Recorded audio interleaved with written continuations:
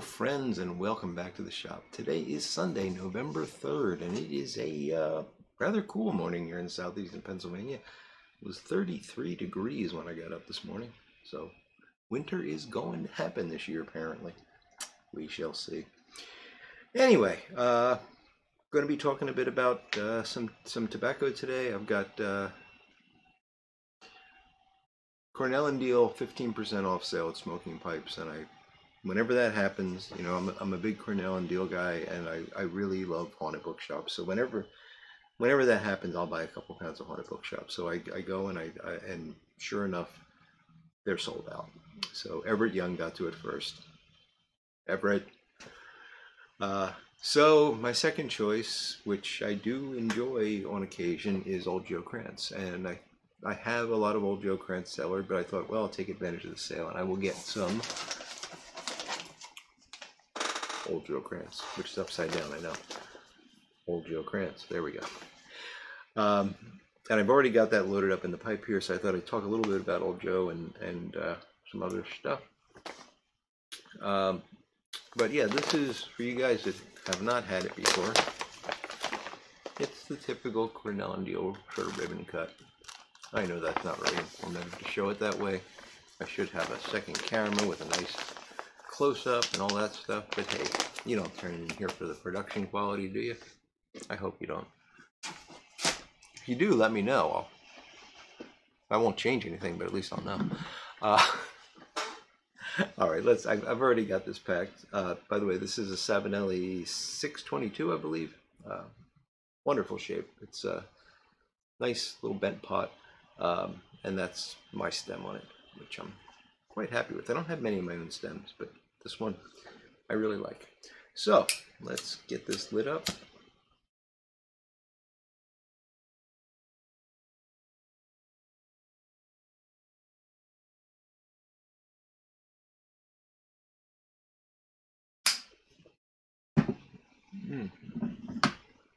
And Sherlock Holmes. Thank you, Larry Blackett.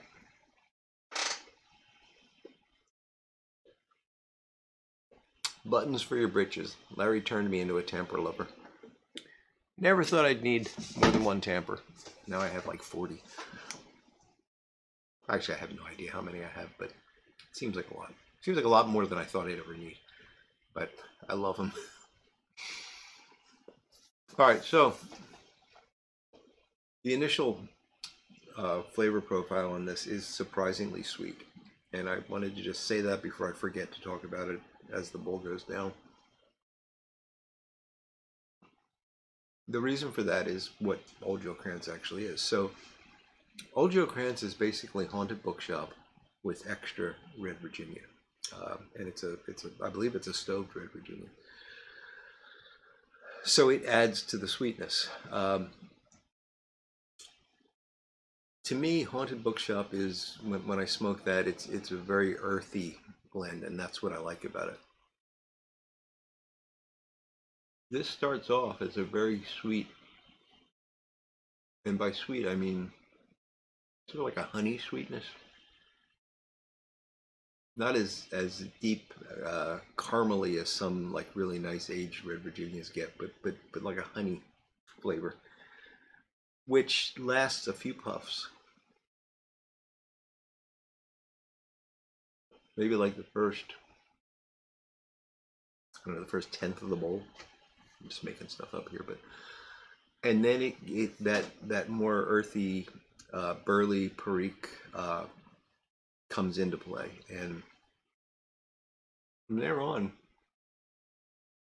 it's just basically a sweeter haunted bookshop, and I like it. I don't like it as much because if you ask me what my favorite tobacco is, I would have to say burley. But it's interesting. Over the years, I've realized that it's not burley; it's burley and perique. That's the thing I really enjoy in pipe tobacco. I used to smoke a lot of Carter Hall blends like that. A lot of the over-the-counter blends, things like cube cut burley, burley flakes, and they're good, and I still enjoy them. But the perique is the missing thing for me, and when you combine those two, something magical happens for me. And this has that, you know, it definitely has that. But then it's got that extra layer of sweetness that I really, really enjoy. But it's not an everyday thing for me. It's not something that I'd want to have, you know, as my go-to smoke. It's more of a special treat. But having said that, what often happens is, and it's happened like the past 3 times I've done this, I buy a pound or two sometimes with the idea that I'm going to put it in jars and put it away, because this gets a lot better with age. Probably because of that higher Virginia content. And I have some that's probably getting close to 10 years old now, but I want to keep adding to that so that when I start smoking the old stuff, I've always got something coming along in terms of age. And for the past 3 rounds, when I bought Old Joe Krantz, I have just smoked all of it. So I say it's not an everyday smoke for me, but it is a special treat, and when I have it, I enjoy it.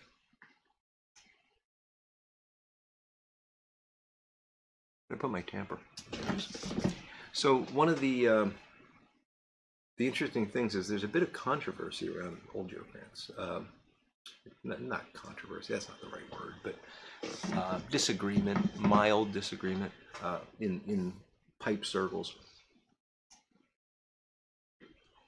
Because a lot of people say, oh, Old Joe Krantz is a lot stronger than Haunted Bookshop, and it's because it has more perique. And it doesn't. It doesn't have more perique, it has more Red Virginia. And it's interesting, you know, people say it's harsher, and I think I'm starting to understand why.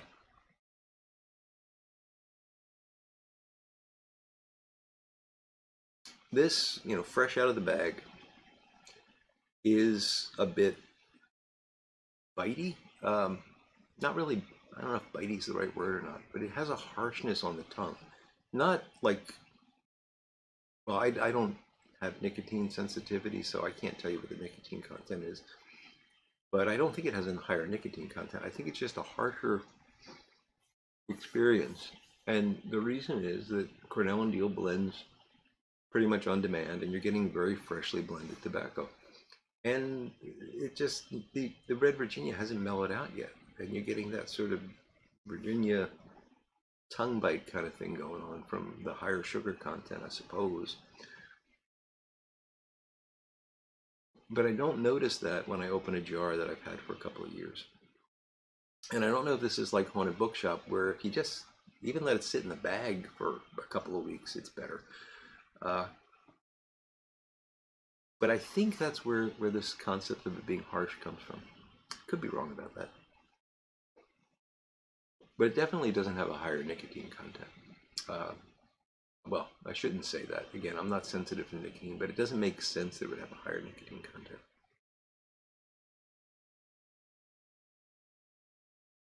Nicotine's an interesting thing. You know, a lot of people say Burley is higher in nicotine than Virginia and so on and so on. Actually, there's really not a lot of difference if you were to measure the amount of nicotine in the tobacco.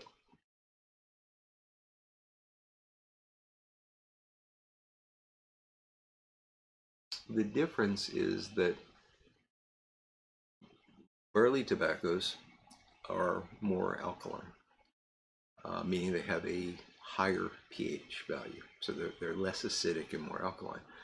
Whereas Virginia tobaccos tend to be more acidic, more to the lower pH values.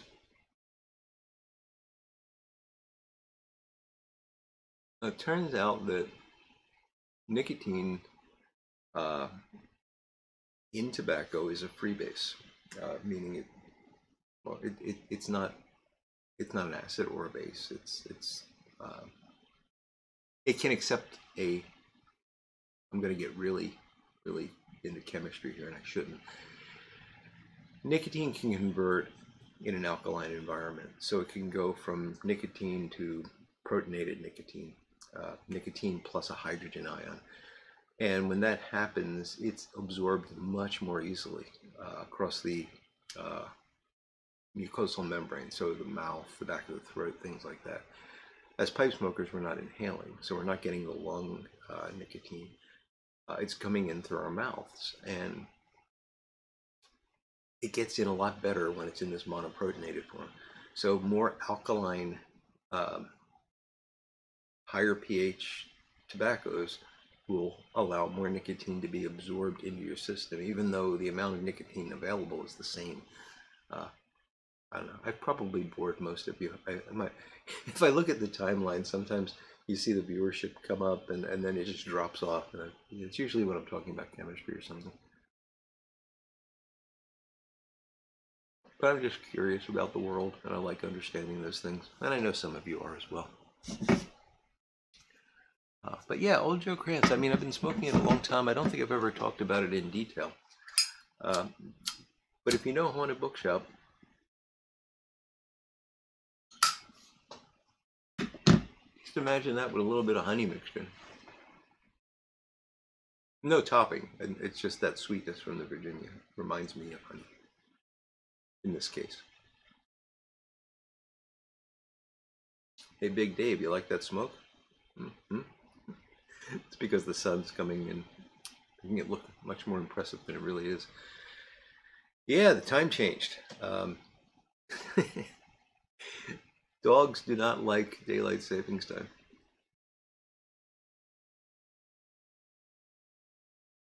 I get up at 6 every morning.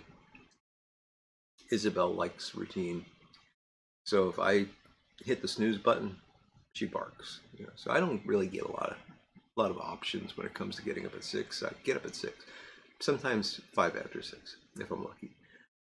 So this morning my clock radio alarm goes off.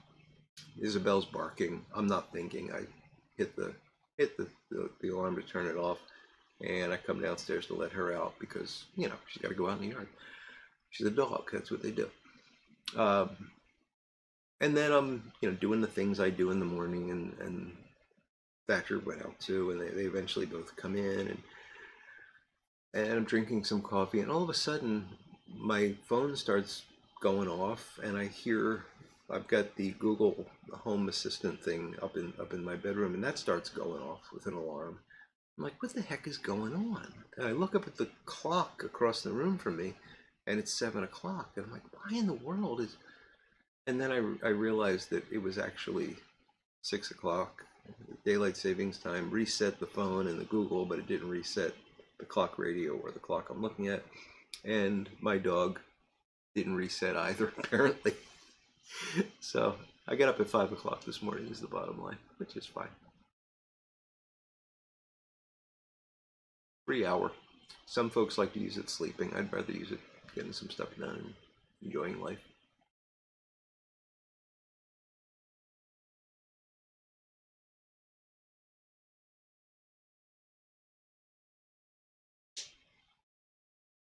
Oh, speaking of enjoying life, or not enjoying life, I guess. I just found out that Phil Lesh had passed away. I didn't know this. Nobody told me.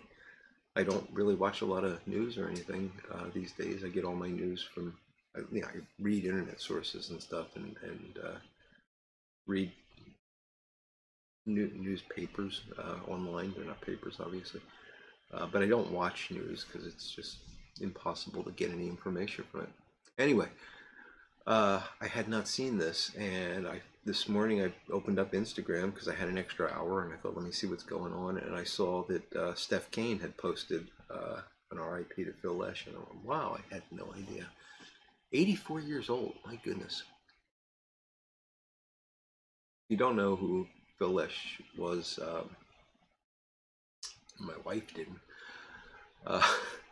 He was the bass player for the Grateful Dead, and very unique bass player.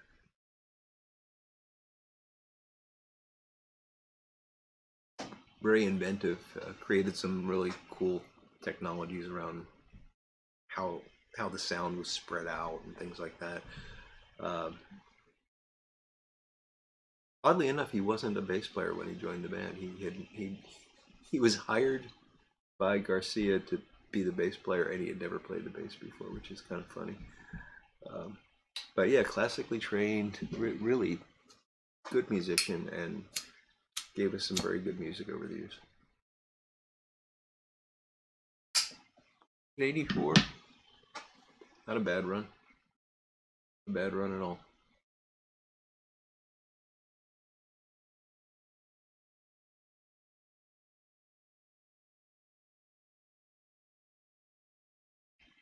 So I spent about 2 hours yesterday disassembling. I've got a desk over here that you can't see.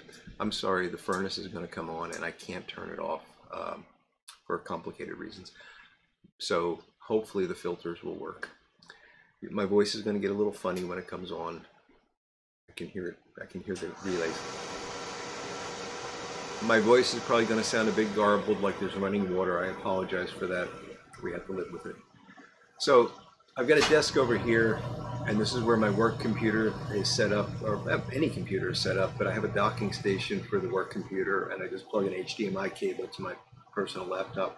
Work computer stopped working on it, and they insisted that it was the docking. So anyway, I spent 2 hours taking everything apart, cleaning, because I had the opportunity to do so, and then rewiring everything.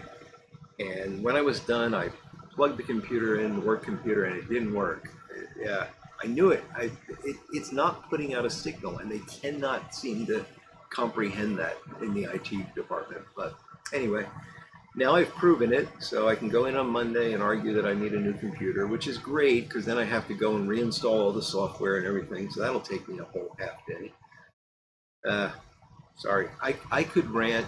I could do an entire 4-hour live stream where it's nothing but me complaining about IT.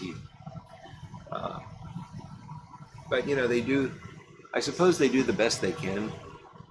It's just, it's frustrating.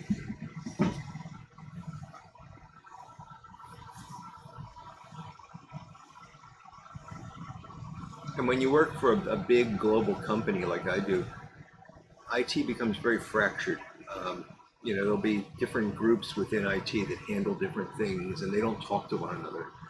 And so if you've got a problem at the interface of those two systems, good luck. You know, you basically have to get two people on a call and say, talk to one another now. Shouldn't be my job, but it very often is.